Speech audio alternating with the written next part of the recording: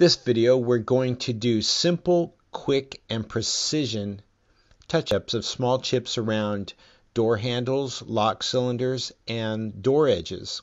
All you need for this project is your touch-up paint, and this is a 1 ounce little cup that you pour your paint into so that you can keep your paint bottle sealed, and this way you don't expose your paint in the touch-up paint bottle to air any more than it needs to be.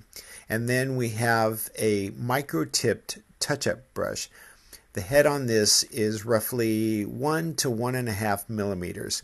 And this is a throwaway brush. You cannot clean the tip on this once you've used it, so it's good for one project. For this project, this is all the paint you're going to need. This is probably 3 mLs or roughly a half of a teaspoon. This is a 1 ounce cup, and I have it tipped up so that you can see how much paint's in there. It's hardly any in the bottom of this 1 ounce cup.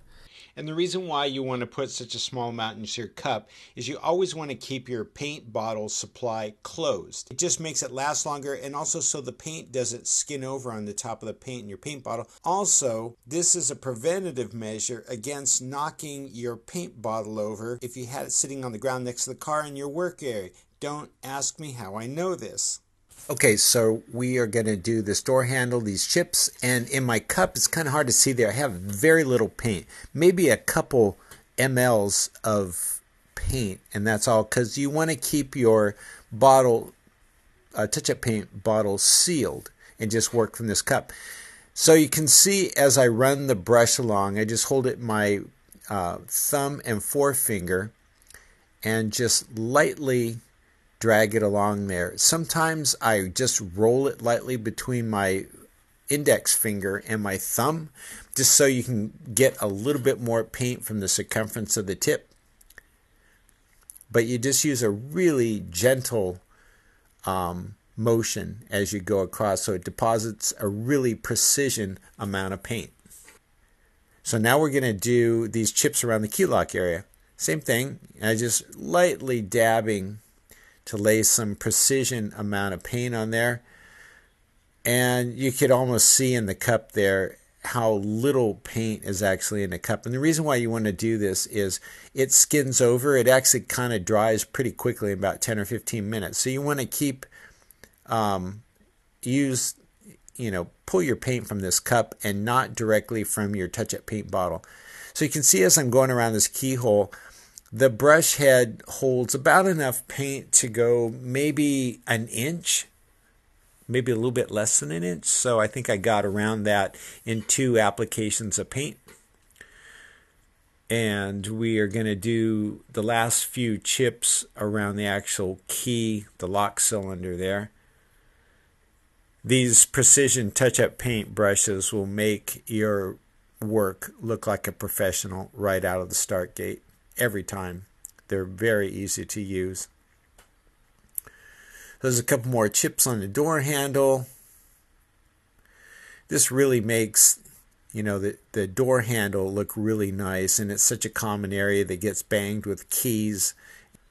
So now we're going to do door edge chips, and this is so common. This is from seatbelt, the latch or the clasp kind of flying in the air.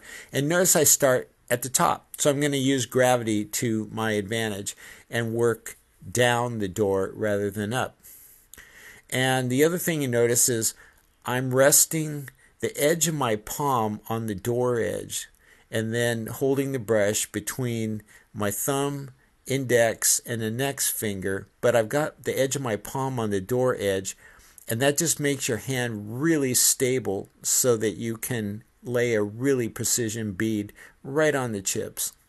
And the other thing is, you don't want to play with the paint. You want to lay it down and then move on. If you try and play with the paint that you've laid down, it dries so quickly that it'll just kind of blob up and make a big mess, and then you'll have to remove it with lacquer thinner and start all over.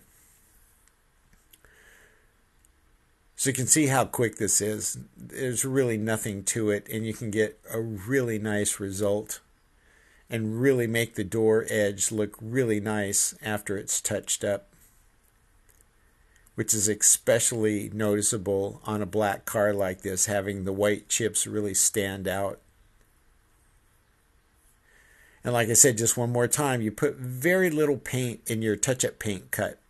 And if it starts to skin over and gets a little bit too dry, you can just toss it out and no harm, no foul. And just pour just a tiny bit more in a brand new touch-up paint cup and then continue on with your work.